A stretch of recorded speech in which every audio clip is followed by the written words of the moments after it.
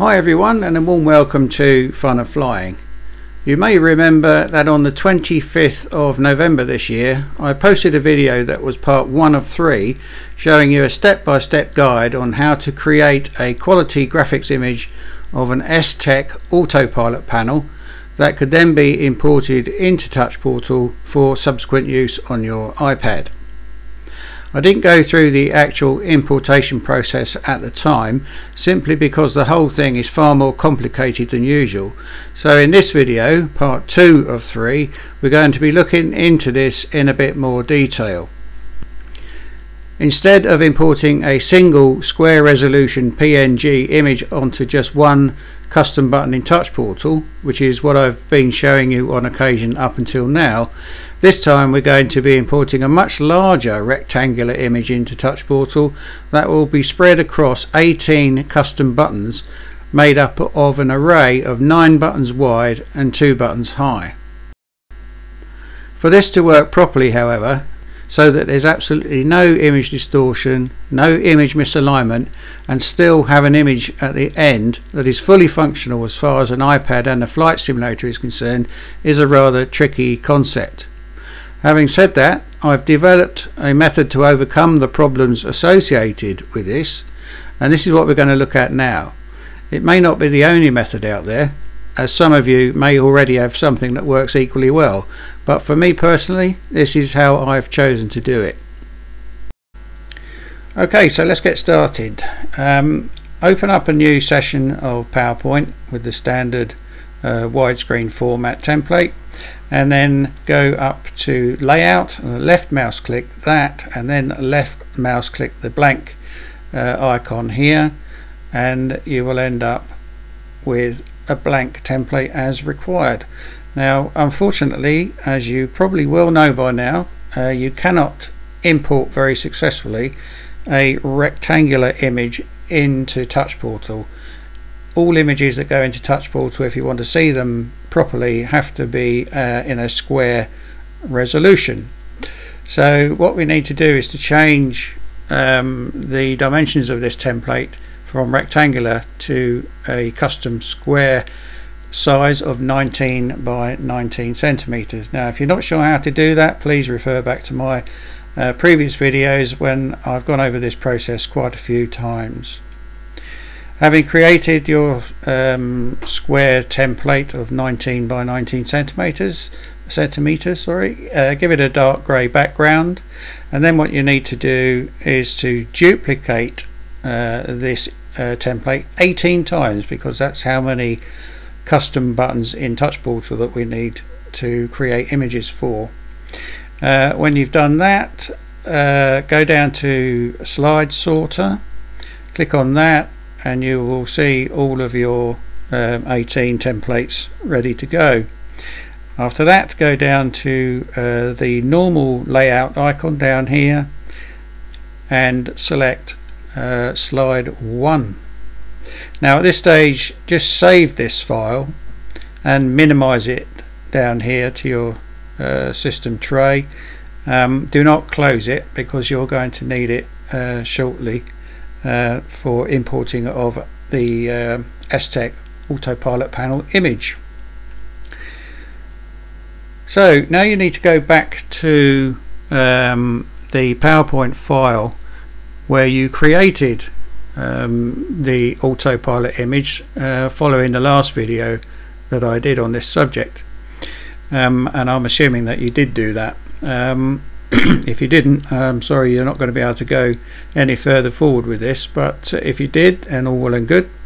So open that file, get the image of the STEC Autopilot panel up on the screen, and then what I want you to do is to select up here and then select all, and then all the component parts of this image that we made up in PowerPoint originally will all be grouped together, or they will be in a minute.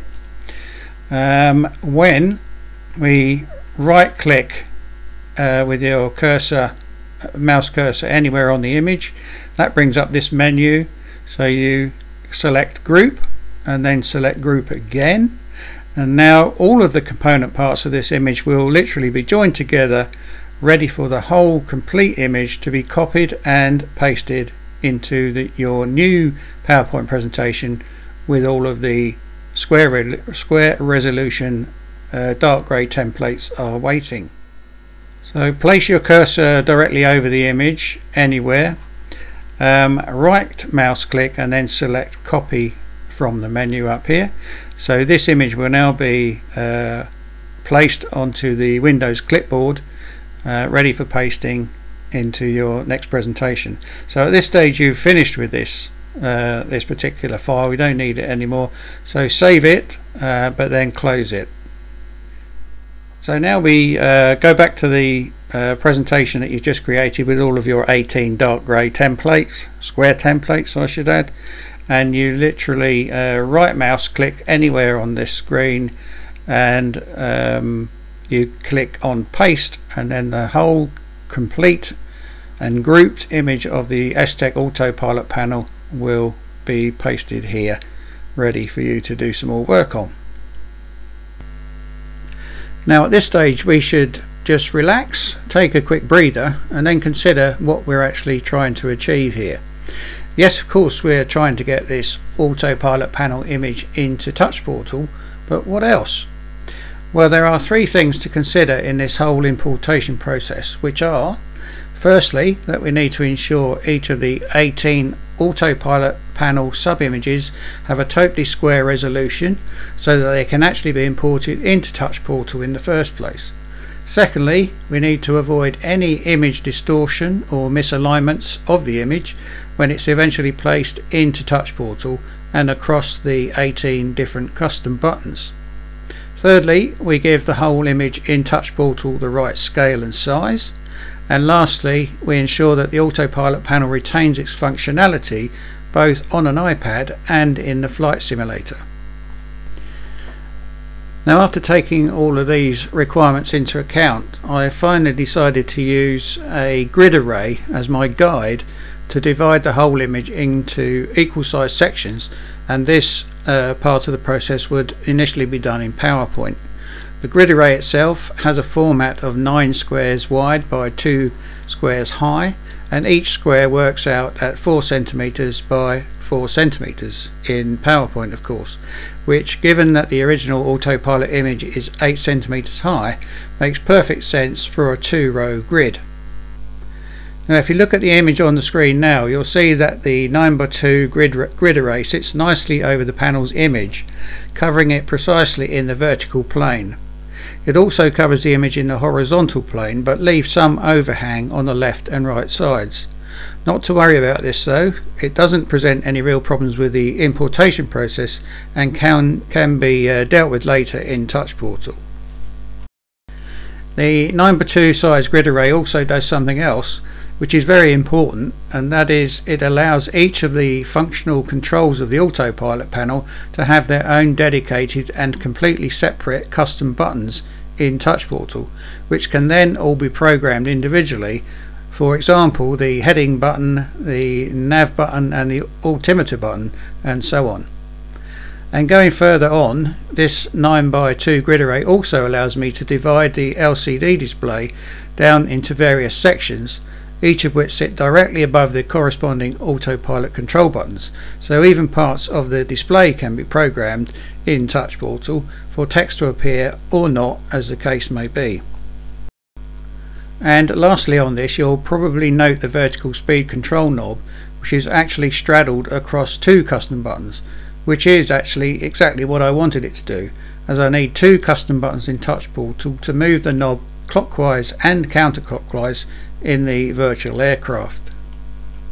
Anyway, enough of that for the moment. Let's move on. And what do you immediately notice about the Autopilot panel image on the screen in relation to the dark grey square templates that we made earlier?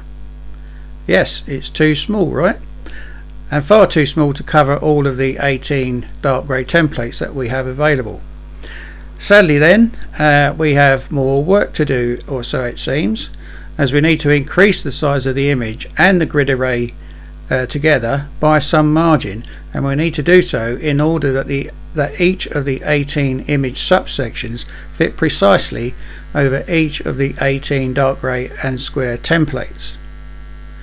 So the first thing to do then is to select all parts of the grid array and the Autopilot panel image itself and group them all together as one. Then right mouse click the resulting image and select Format Shape, then Size and Properties icon before checking the Lock Aspect Ratio tick box. Now we're ready to make the image larger, and we can do so in the knowledge that the image won't become distorted whilst moving it about.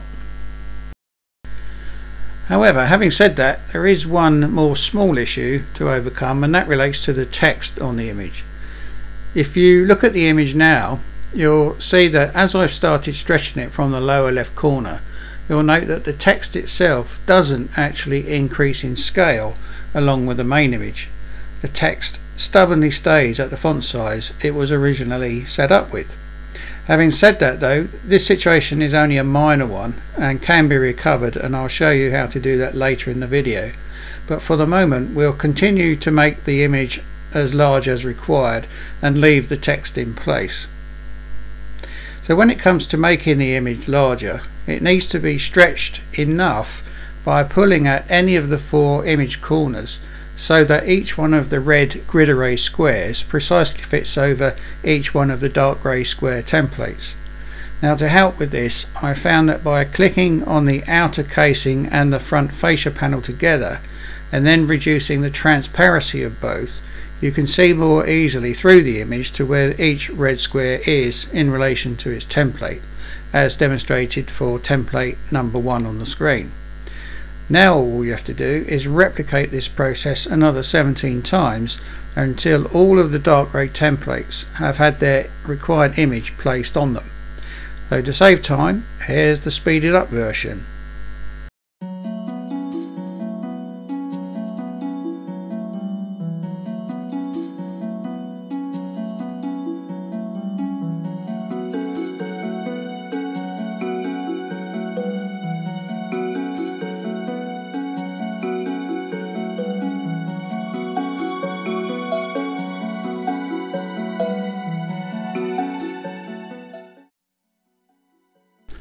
So now that part of the process has been completed, if you click on the slide sorter icon at the bottom of the screen, then you'll see all of our nice new 18 square templates with all of their respective images placed on them. And it's sort of like a jigsaw puzzle that needs to be put together, only this time we'll be importing this jigsaw puzzle into Touch Portal, and obviously to do that we need to make sure that all of the pieces get placed into Touch Portal in the right order. Now I'll be showing you how to do that very thing in just a second, but already just by looking at the screen you can see that the original image of the STEC Autopilot panel is now starting to re-emerge. Anyhow, before all of that, we now need to go back and tidy up a few things, starting with the text, the current font sizes of which are all wrong. So simply by working our way through the 18 different templates one at a time, we need to look for any text that will show itself on an individual custom button later on in Touch Portal and resize it accordingly. And in this respect I've detailed the finishing font sizes for each one, and they will appear in the following few slides.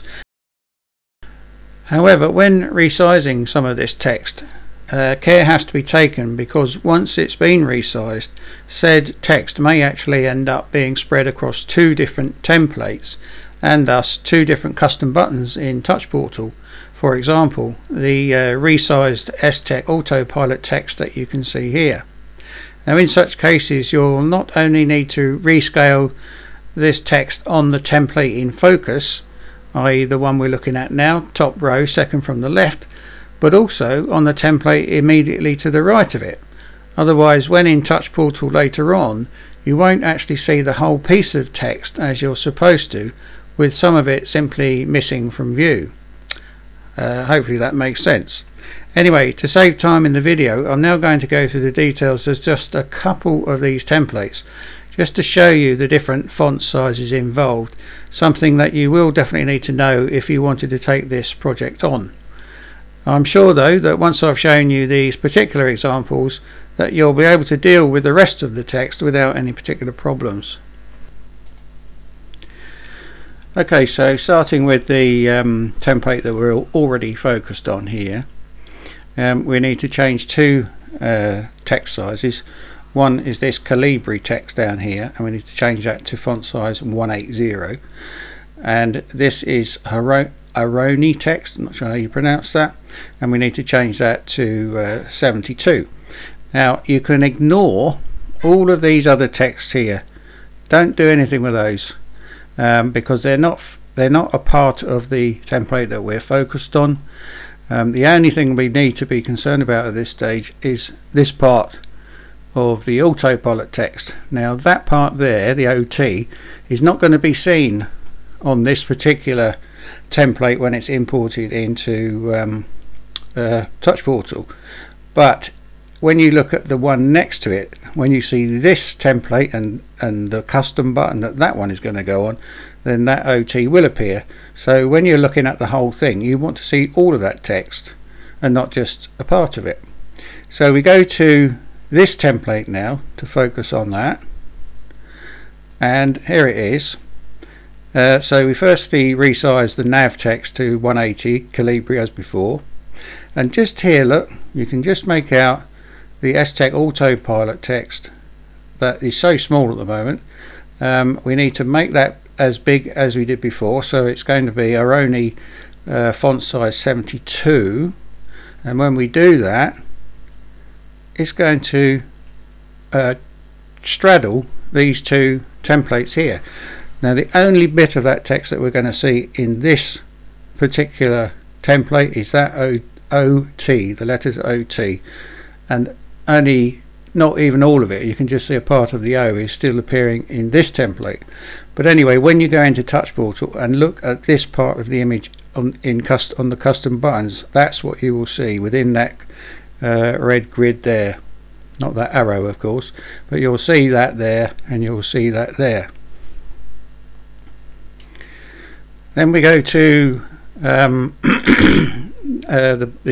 template below that one, or below the heading one, and we come to the heading button, and that is Calibri as well, font style, and we're going to resize that to 150. Now again, that is got in this image, it's very small again. We don't need to worry about any of that. None of this text here you need to worry about. You only need to think about what is in that template that we're focused on here. As far as that heading and that nav is concerned, they're subject to the other templates that we looked at before, not this one.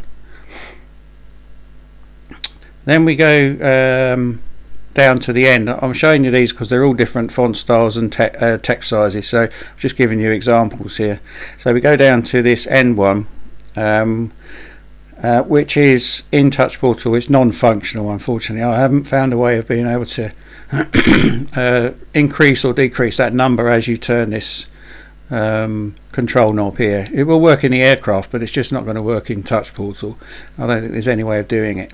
But anyway, back to text. This is a text type called OCR A for Alpha Extended. I've never used it before, never come across it until now, but the font size is very large at 350 here.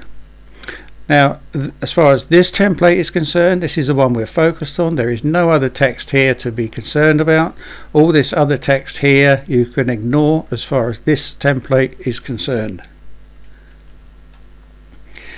Then we go on to the template below that one excuse me, and we got this VS times 100, sort of vertical speed times 100, and that has to be changed to font size 72 to make it this big, and you can see that the 0 at the end of it is not going to appear on this template and on this custom button in Touch Portal. It's going to appear on this one here.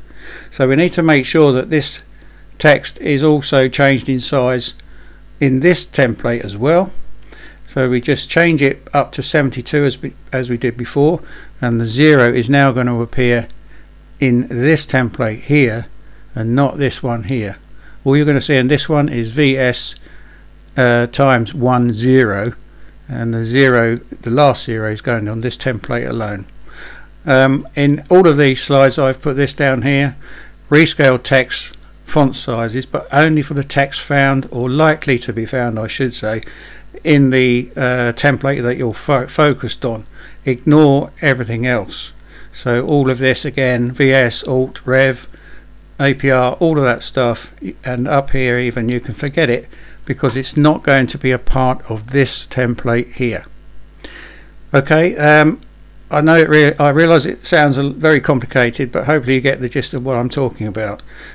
Most of the time you only have to look at one single bit of text in one template, but it's only where these individual bits of text end up getting spread across two templates, then you have to go through this little bit of a process. Okay, so I think that's enough on text for the moment. Okay, so that's that part, but unfortunately we still haven't finished our tidy up process yet. There's a couple of more things to do, and the first of those is to remove this red grid array that we put in as a guide to make sure that the image sat precisely over the templates that we created in the very beginning. So the way to do that really is to right click anywhere on the image, select group and then ungroup, and then some of the parts of the image will start to become ungrouped. Then select each one of these red squares here around this image, being careful not to accidentally select anything else, and then simply delete, and you should end up with your image looking like that. And then you have to go through the rest of the 17 templates and do that again. I know it sounds very laborious, and it can be, but the results are quite spectacular, I think. Then we have to do one other thing finally, and that is to change the transparency of the image that we increased to 50% earlier on. So again, we could see through the image to know exactly when we had placed our image exactly over the dark grey template.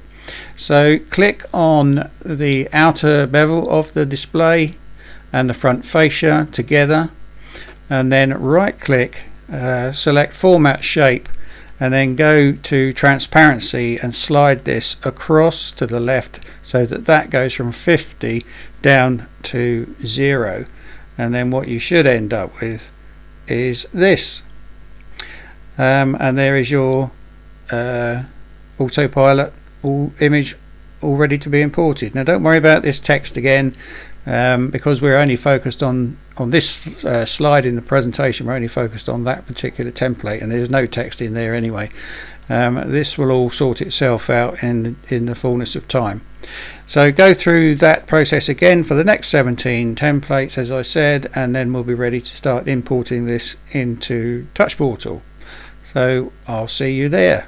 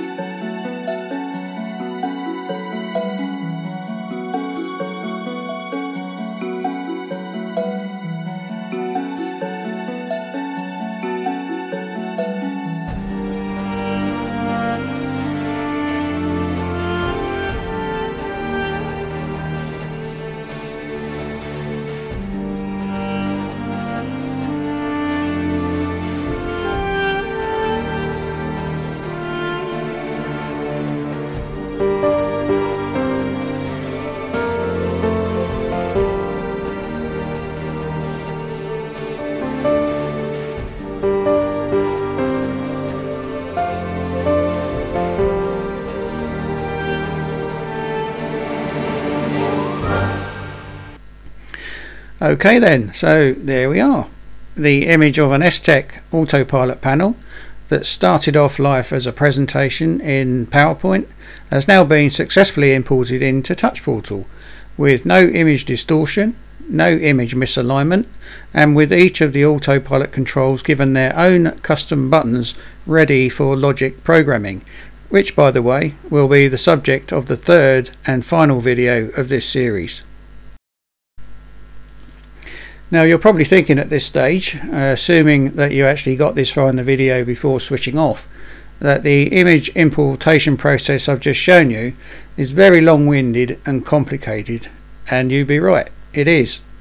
In fact, actually putting this video together in order to show you the process in the first place was even more long-winded and complicated, but I'm really glad that I persevered. Now, due to its complexity, this image importation process won't be for everyone, and I suspect that only the die-hard Touch Portal enthusiasts will even attempt it. But hey, the information is out there now, and if anybody wants to have a go at it, then please by all means feel free. Okay, so that brings us to the end of the video. I hope that you enjoyed it, but if you have any questions, please let me know, and I'll try and help where I can. Please also don't forget to smash the like button along with the subscribe button and bell so that you don't miss anything going forward. Okay, signing off then. Thanks again for watching, and ta-ta for now.